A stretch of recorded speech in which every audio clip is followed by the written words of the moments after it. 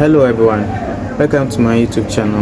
I am Opukwa Champion Anthony, a student from the Faculty of Computer Information System of Ghana Communication Technology. Today I'm here with some of my fellow students to take you through cache memory, cache hit ratio, and cache relocation, what it really means to the computer system. So this course is really a computer architecture course which is being presented to you by a certain group of students in the Ghana Communication Technology, as I said earlier. So let's dive to starting with cache memory. So cache memory is a small type of computer memory that is even faster than the RAM, but it has no space for storing data, even as compared to the RAM. Even although RAM comes with low space, or as if I may say low capacity, but the cache memory really comes with lower capacity as compared to the RAM. Just like RAM, the cache memory is a volatile storage, like it's a volatile memory just like the RAM. It loses data when the computer is shut down, or it loses data over time. It's not permanent memory for storing data. For this reason, it really keeps it increases the performance of the computer, in the sense that the time for the computer to fetch data or execute command from the RAM is far more quicker, because it lies between the CPU and the main memory, that's the RAM. So instead of the memory to the CPU to go to fetch the data from the memory, that's the RAM, it will rather check the cache memory first. Even the word cache really means hidden.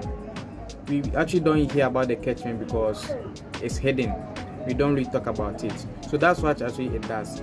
It hides information, or it stores information that was recently used by the CPU, or recently executed, or frequently executed. So this cache memory really comes in handy play when you are using the web page on a browser.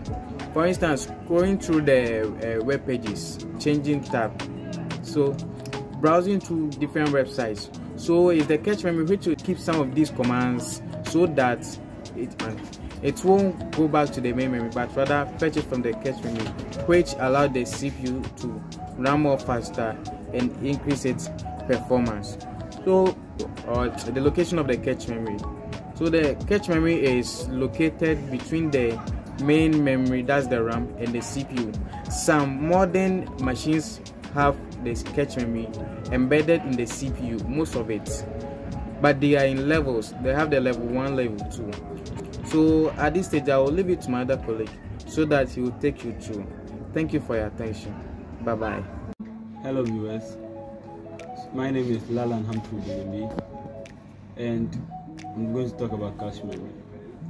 So in addition to what my brother said, cache memory is a type of high-level volatile computer memory that sits between a computer main memory and its central processing unit. Its purpose is to store frequent access data and instructions to provide fast access for the CPU, reducing the time and it takes to fetch data from the slower main memory. Cache memory helps improve overall performance by reducing the bottlenecks caused by the speed difference between the CPU and the main memory. Cache memory is organized into multiple levels, each offering varying levels of speed and capacity. The three primary levels are level 1, 2, and 3 cache. So the level 1 cache, this is the smallest and fastest cache level, often split into separate instructions and data caches. It is built into the CPU core, ensuring extremely fast access but limited capacity. Level 2 cache, located inside the cache core. The L2, which is the level 2 cache, is larger than the level 1 cache and provides a slightly slower but still faster than main memory access. Some modern CPUs have multiple levels of level 2 cache. So level 3 cache, the cache level is even larger and slower than level 2, but it provides a shared cache for multiple CPU core on a single chip, promoting efficient data sharing among core. Okay, so my other colleagues are going to continue from here. Thank you. Okay, hello ladies and gentlemen, welcome to my session. I'm in the person of Rexford, and I'm here to talk about the cache read operations. The cache read operation consists of the CPU, the address bus, the data bus, the cache, the system bus, and the main memory itself. So as we all know, the CPU is the central processing unit, as we all know, and it is the brain of a computer, and it contains all the circuitry needed to process input, store data, and also output results. So its main function. Some functions of the CPU is to fetch, to execute, to decode, to write back, and so on, as you all know. So let's talk about the address bus. So address bus, as you also over there, the CPU sends addresses of the memory location on the address bus, and also is used by the CPU to fetch data or read data from any memory location, in the main memory. And also is the address bar that carries the memory addresses from the processor. And you also can see the diagram over there. The address bus has an intimacy or some communication with the cache. That is when the address bus is used to identify the addresses of the location in the cache or the main memory that is to be read or written to.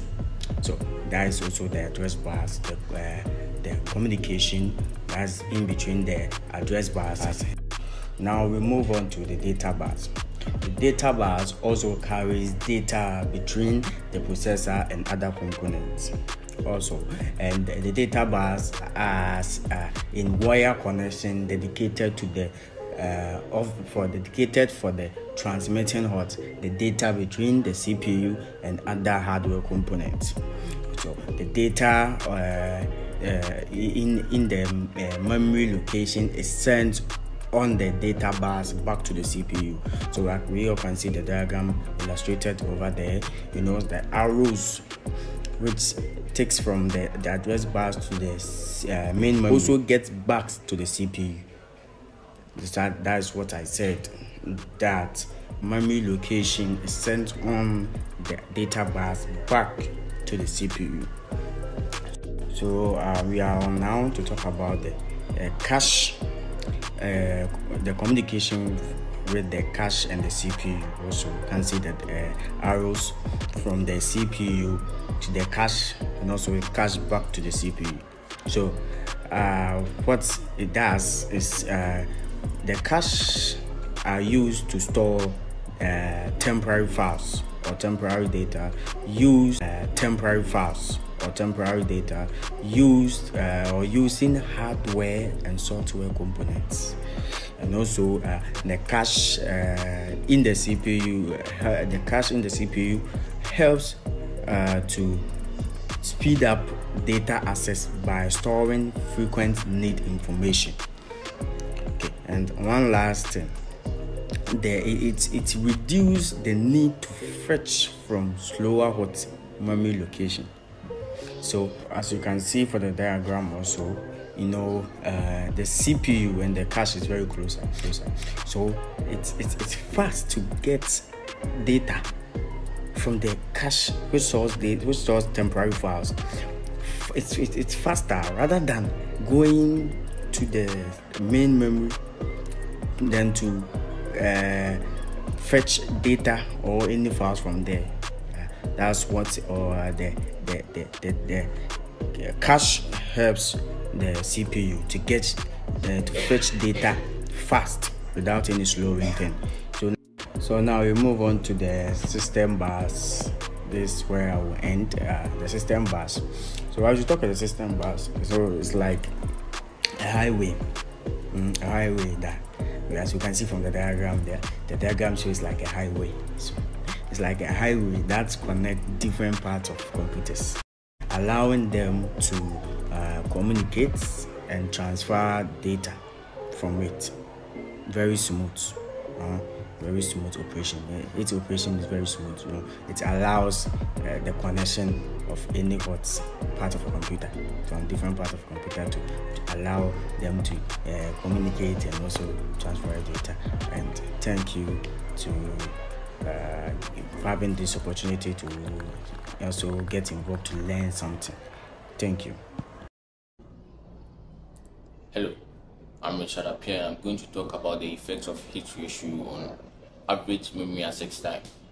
First of all, average memory access time is a metric used to assess the performance of a computer's memory. It's the time taken for a computer to access data from the various memories. That is the registers, the cache, and the main memory, that is the RAM. Okay, the computer is designed in a way that it provides the fastest access to frequently used data. Let's take cache as a small notebook you write down important points when you are learning. Okay, so you can revisit faster in the near future. RAM is also like the main bulky textbook that you are learning from. Okay, so when you need answers to questions from the book, definitely you first check the small notebook to see if you can get some important information or tips, like before you check the bulky textbook, because that will be way easier and faster. That's how the computer also works. When it needs data, it checks the cache first before the RAM, which is slower. The RAM is slower than the cache. So the faster your computer gets data from the cache, the faster it works.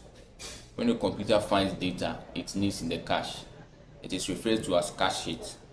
So the rate at which the computer finds data from the small notebook, that is the cache, without having to revisit the main textbook, which is the RAM, is known as the hit ratio.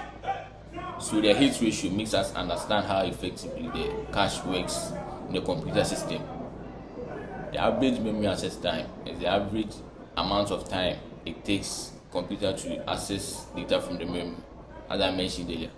So definitely a computer with a higher hit ratio will have a lower average memory access time and will process data faster than a computer with a lower cache hit that has to visit the slower RAM to access data.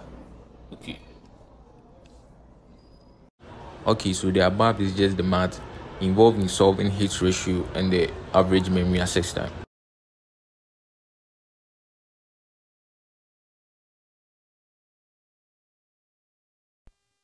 Welcome to this section of understanding hit ratio and its importance. So now let's start with the concept of hit ratio.